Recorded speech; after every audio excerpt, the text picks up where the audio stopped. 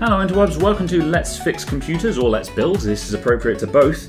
I've got a good example of a bad power supply here, and I wanted to show it to you so you could see what makes a bad power supply. So what we're going to do here is this is it's an Ace Power A600BR, but this is to all intent and purpose a no-name brand. It's got a brand name on it, but no one knows who that is, no one cares. You could replace this brand name with basically anything. You know, you could put CIT, color sit on it, and it'd be the same thing. So the fit and finish, firstly, it's not a very heavy power supply. That means the components in there are all very lightweight, cheapy components. The heat sinks in there are small and weedy, and they've got lots of holes in them and stuff like that. There's not a lot of mass in there, which means it's going to run hot. And that means that things are going to fail earlier on, and it means that the fan is going to have to do more work. It's going to have to spin faster to get that heat out of the power supply, which means it'll be noisy. It's also got weedy wires on it, which are not the end of the world because these wires are often over-spec'd anyway. But again, it's just not ideal. So it feels like a cheapy power supply. But that alone isn't always the end of the world, because if you're building a cheap computer, like an office box or a cheap gaming rig that only costs, say, £300 or £400, then, you know, you don't really want to spend £100 on your power supply. So you might be buying something like this. And, you know, some of the power supplies I've used in the past, like the Game Maxes, you know, they're cheap power supplies. They don't weigh a huge amount, and they've got slightly weedy cable on them. But those are fine. Now, the way to tell is to look at the rails on the side. So on the power supply, we've got our mains input on the back of the power supply, and then we've got all of the outputs on this side. And all of those outputs are comprised of these voltage rails that we can see on the side here. So what do these all mean? So we've got 3.3, 5, 12, minus 12, and 5 VSB. So firstly, minus 12 is a reference voltage for op amps and stuff like that, so we don't really care about this one. It doesn't actually do any current handling. It's used as a reference voltage. 5 VSB, I believe this is the standby 5 volt rail. So this just keeps the lights on when the power is off. And it just means that when you push the power button, it can wake up and light up the whole rest of the computer. So again, not too worried about these two because they're utility power rails. The ones that really matter are the 3.3, 5, and most importantly, the 12 volt rail. And that's where this power supply really falls over. Now, it's apparently a 600 watt power supply. And if you've got a 600 watt power supply, then you're like, well, okay, well, I want 600 watts to all of my components. And, well, what are all of your components? The bits you care about are the CPU, the graphics card, and, you know, like your hard drives and your SSD and stuff like that. Those are the big three workhorses in your computer, right? Now, all of those are powered from the 12 volt rail. And those are the biggest power draws. For example, your CPU, if you've got an i7, that's a 95 watt TDP. Or if you've got an i9, that's probably 120 watt TDP. Might even be more under full load or overclocked. And if you've got a high-end graphics card, that is probably drawing, you know, possibly up to 200 watts, maybe even more on the top-end ones. So all of your big, huge wattage draws are all on the 12 volt rail. So that's where we want it to deliver that 600 watts to. So if we bring in a calculator and we do volts times amps, 12 times 26 equals 312. So this thing can only actually put out 312 watts on its 12 volt rail. That's really bad. That's half of the total output. So although this is a 600 watt power supply, as far as our CPU, graphics, and drives are concerned, we can only use half of that. We can only use 300 watts, and that's really low. So what about the rest of the power? Are they just lying about the 600 watts? And it's kind of sort of. The rest of it is actually there. If we run the numbers on the other rails, so let's start with the 3.3. So clear the calculator, 3.3 times 30. That's 99 watts on the 3.3 rail. And then 5 times 36 is 180. So 180 plus 99 plus 312 gives us 591. And then if we actually, the standby circuit there, 5 volts times 2.5, that's another 12.5, I think. and then there's the rest of it basically. So you've got 600 watts in this box, but the problem is that half of it is in places where we don't need it. We don't need 36 amps and 30 amps on these rails. You don't need that much power. These are like logic rails. You don't need that kind of horsepower there. And just to prove a point, here comes the Antic. This is my Antic Hcp 1000.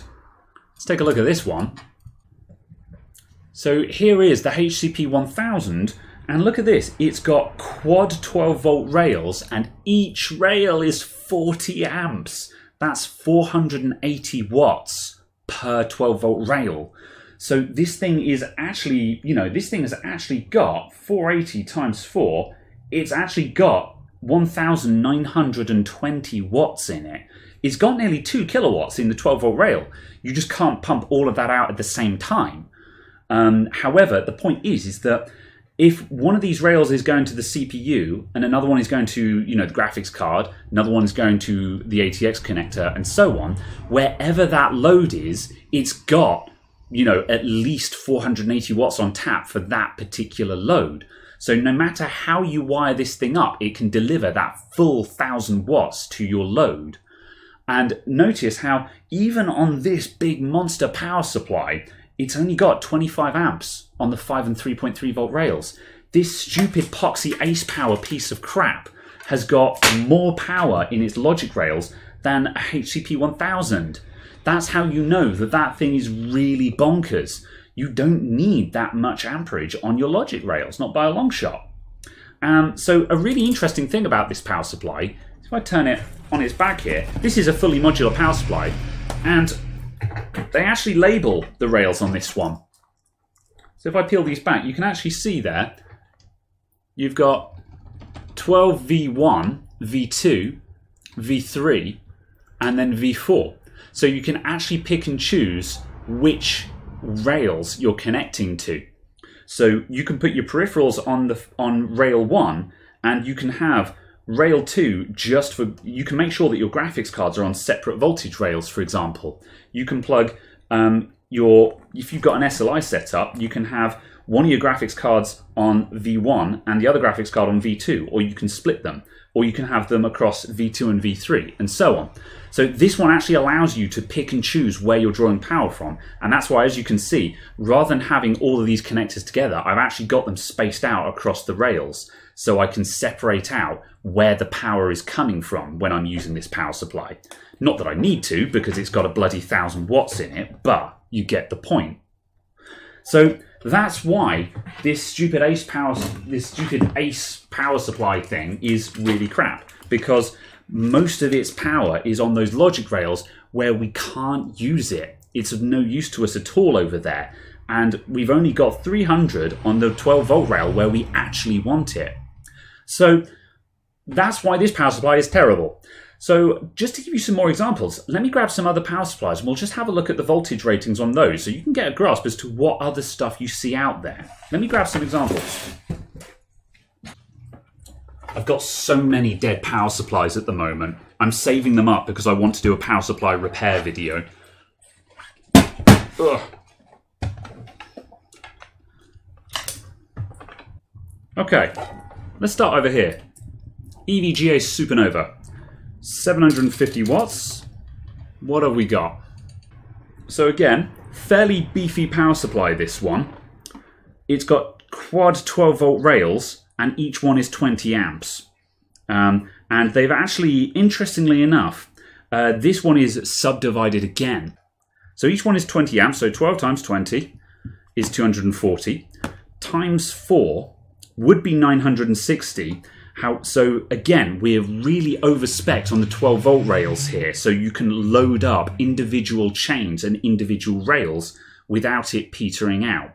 However, the absolute total output can't exceed 732, probably because that's just simply what the actual output from that rail is rated for. So the input is delivered for a lot, but they don't want you to load it up too far because something else will go pop, basically. But the point is, because each subrail is overrated, you can have a very unbalanced load. You can have a really heavy high draw CPU in there that's bonkers overclocked while your graphics card is using nothing, and it will still be able to deliver. Or the other way around, you might have a tiny little i3 in there using very little power, but a huge, massive SLI graphics card setup that's weighting down the other side of the 12-volt rails. So by over-speccing the individual rails like this, it can handle a very unbalanced load. And once again, we've got -12 and 5 VSB ones. Notice how the 5 VSB rail, that's down at 3 amps there. So again, doesn't need a lot because it's a standby rail. And then once again, we've got 25 amps on the 5 volt and 3.3 volt rails because those don't need very much. So that's the EVGA. Let's have a look at a Corsairs CX500M. Very common power supply. Very good, cheap all-round power supply. So on this one, let's get my camera straightened out. So on this one, Corsair favour the single 12-volt rail. So we've got single 38-amp rail, and they've been good enough to write the wattages on this one. So it's a 500-watt power supply, and it can do 456 watts on the 12-volt rail. And that's not bad. Obama, you know. It's not the total label wattage, which is nice. You know, as you can see, these big boys like the EVGA and the Antic, they will actually exceed the label wattage on their 12-volt rail. This one doesn't meet it, but still, 456 watts just on the 12-volt rail is pretty good. That means you know you've got a minimum of 450 watts to play with on your big components. No problems whatsoever. Once again, 3 amps on the standby rails, and we've got a 25 amp and a 20 amp 3.3 and 5 volt rail respectively. The 5 volt rail can be a little bit lower on the amperage because it's got more volts in it. So these are actually delivering about the same amount of power because this one is lower voltage, higher amperage. So you get the idea. It's probably about 60 watts a piece if you run the numbers on that. So yeah, again, not bad. So let's go to a cheap Corsair. I've got a VS450 here. So this is Corsair's budget power supply, their poor man's one. Again, single rail. It's a 450 watt power supply, and it can do 408 watts on the 12 volt rail. Not bad. And we've got weaker rails here. We've got dual 16 amp rails on the Logic ones, and weirdly, we've got a higher standby rail there at 2.5 amps. But again, you get the idea. It's not delivering the full label wattage, but it's okay. It's delivering most of the label wattage just on the 12 volt alone. And once again, if you add everything up, look, we've got 408 plus 100 watts there. It's actually 508 plus a bit more from the reference rails. They all add up to well in excess of the total label wattage, unlike the stupid Ace Power one that couldn't even meet it. So yeah, and finally, here's another crap one. Here's a color sit power supply, or a CIT. Again, this is another garbage one, which looks awfully similar on the inside, same kind of heat sinks. What about this one? 500 watts, apparently. Let's run those numbers. Single 12 volt rail at 20 amps, which is 12 times 20, which is 240. So again, 500 watt power supply, only 240 watts on the 12 volt rail. Now this is one where you're really going to come a gutser. Like this Ace power supply, because it's 600 watts total, you know, with 50% of the wattage on the 12 volt power supply, that you still get 300, so you'll scrape by. However, this one, despite being a 500 watt power supply, actually probably won't power up a big system, because you could easily spike past 240 watts on a gaming computer, no worries whatsoever. So suddenly you're actually going to get lockups, and even, you know, I mean, it might do it at burst, but over time this is quickly going to burn out this power supply trying to deliver too much on its 12 volt rail alone. And once again, we have massively overrated Logic rails at 28 amps and 30 amps respectively to compensate for the rest of the power. So again, you know, as we've seen on the other power supplies, you don't need 28 and 30 amps on those rails, but they have beefed up the small low power voltages because it's cheap to do that, to beef up the total apparent output from the power supply. However, although this thing says 500, they've just added all that up And once again, when you compare that to the other ones, even the VS450, which is a poor man's power supply, was going well in excess of its total label voltage when you add the rails together. With this one, they've added the rails together to get to 500. So there we go. That's how you look at power rails and judge your power supply.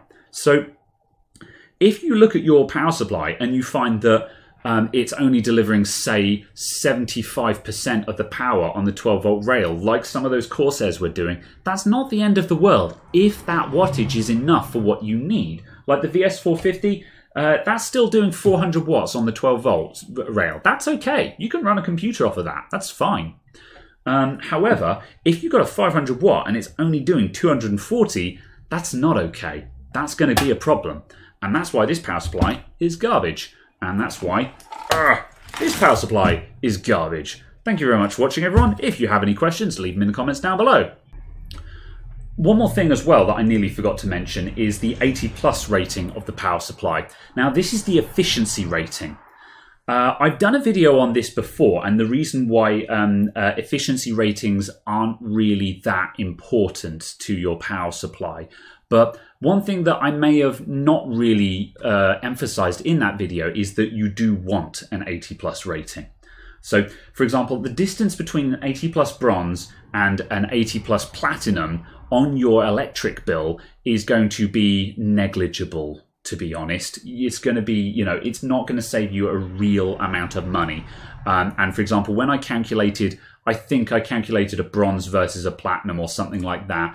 And the difference was like, you know, £6 in a year in absolute unrealistic worst case use scenario, like assuming your computer is on all day, every day kind of thing. So don't worry too much about getting, for example, a gold rated power supply versus a bronze. However, if the power supply doesn't have an 80+ rating at all, it's most likely got garbage parts in it. Whereas if you have that 80+ rating, even if it's an 80+ white rating, it means that it has a minimum standard of efficiency. And if it's got half decent efficiency, that means that it's going to be half decent quality. So if you're looking for cheap power supplies, making sure that it has an 80+ rating of at least 80+ white, ideally 80+ bronze if you can, means that it's probably going to be pretty good. Whereas another thing to note is that our crap power supplies here don't have an 80+ rating on them at all. There's no 80+ logo whatsoever on either of these two crap power supplies. Whereas all the other ones I've got here, you know, the EVGA is a bronze. The Corsair, this one doesn't have an 80+ logo on it, but I know that this is bronze rated. Pretty certain that the VS is 80+ rated, although it might be a white. And my Antic, this is called a HCP Platinum because it's 80+ platinum rated. And most of the high-end Corsairs, like the Corsair RMX series, those are all gold rated.